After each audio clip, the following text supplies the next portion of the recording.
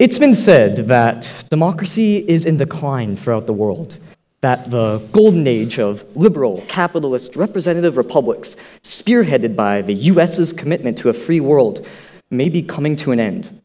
I don't necessarily think all of this is false, but op-eds, editorial pages, and news magazines seem to constantly ramble and rant on how authoritarianism is on the rise, how strongmen are taking over free governments, how dictatorship will inevitably win against democracy. Again, I don't necessarily think all of this is false, but I do believe it to be very misleading. And sure, you can call someone like Recep Tayyip Erdogan, Vladimir Putin, or Viktor Orban strongmen ruling over countries previously thought to be bastions of modern capitalist democracies. But calling these men the problem, the catalyst, I don't believe it to be the case. In fact, it's possible that this tendency in the West may not be caused by a hatred of democratic norms, but a yearning for true democracy. It's a desire to rebuke the establishment that causes citizens to question norms, values, and their very definitions of truth. It's a phenomenon that exists in the US as well. For example, and please bear with me, but let's talk a little bit about the 2016 election. I know, I hate to bring it up just as much as many of you, but there are some lessons to be learned here. Donald Trump campaigned almost solely on being an outsider. Whatever you think of him, and I know that there are plenty of thoughts to be had about him, it's clear that his campaign style, if not his presidency, has been divisive, energetic, infuriating, charismatic. Trump was the anti-establishment. And like it or not, it has made him just as many friends as enemies. For every left-leaning article calling Donald Trump a monster, destroying his country and the liberals, there still exists a white blue-collar worker in Michigan whose vote, along with just 50,000 others, less than a 0.5% margin, flipped the state with the rest of the Rust Belt after being reliably Democratic for the past 2.5 decades. To that worker in Michigan, Wisconsin, Pennsylvania, that left-leaning article is a welcome hatred. It's a representation and a reminder that Trump is against the establishment forces that have pushed this country, at least since the Clinton era, if not before. And by deductive reasoning, a reminder that Trump is for them, for the common man.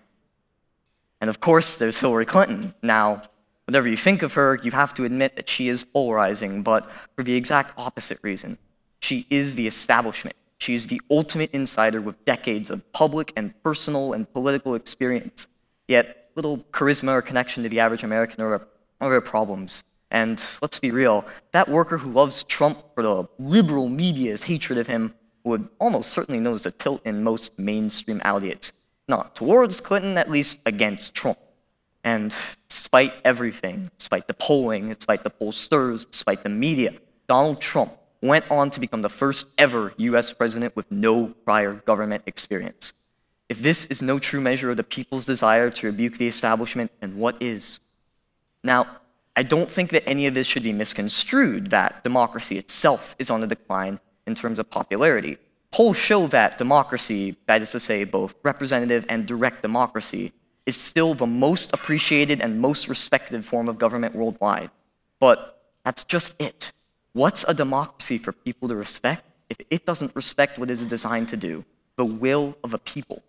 Polls also show that people believe their voice does not matter in their democratic systems currently, and that democracy as a form of government is falling in importance to daily life. It would be essential to live in a democracy that is indistinguishable from a dictatorship. As a citizen, especially in a Western country like the US, we're often told of ways we can connect with our representatives efficiently.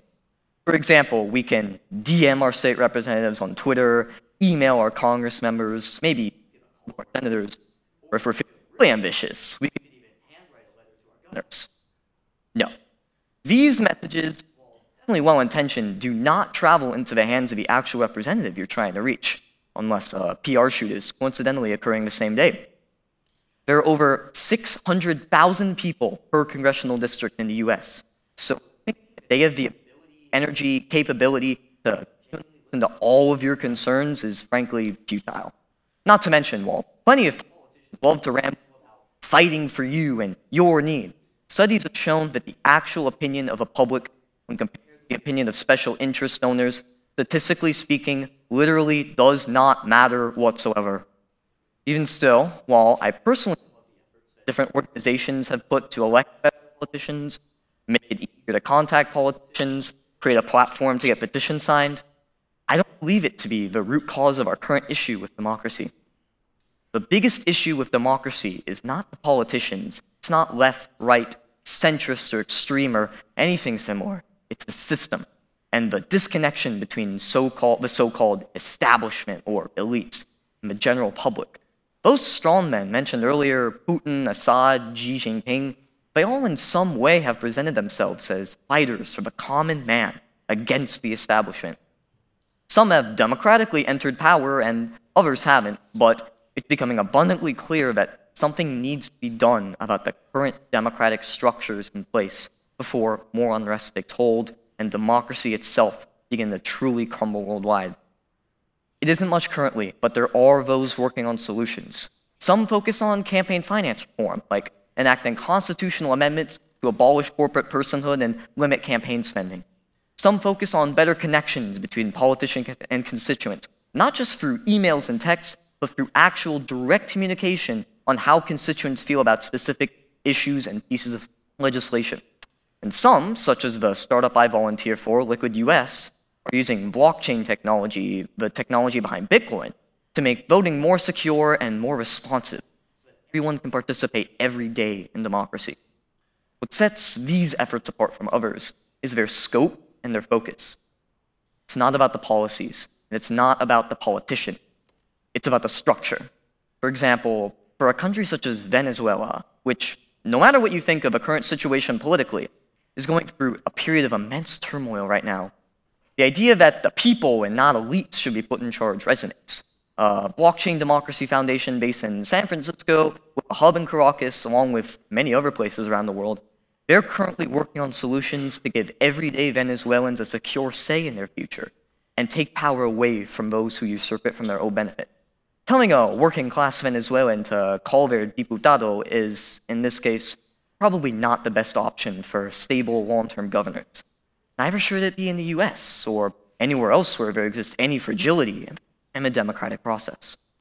The only true way to fix systems is through systemic change.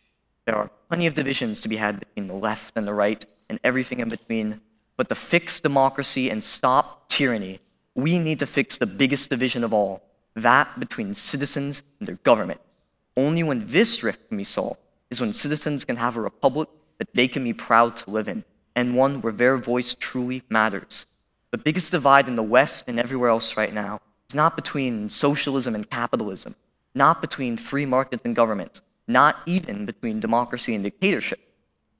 It's between the establishment and the people. And if democracy must win, then the people must win. Thank you.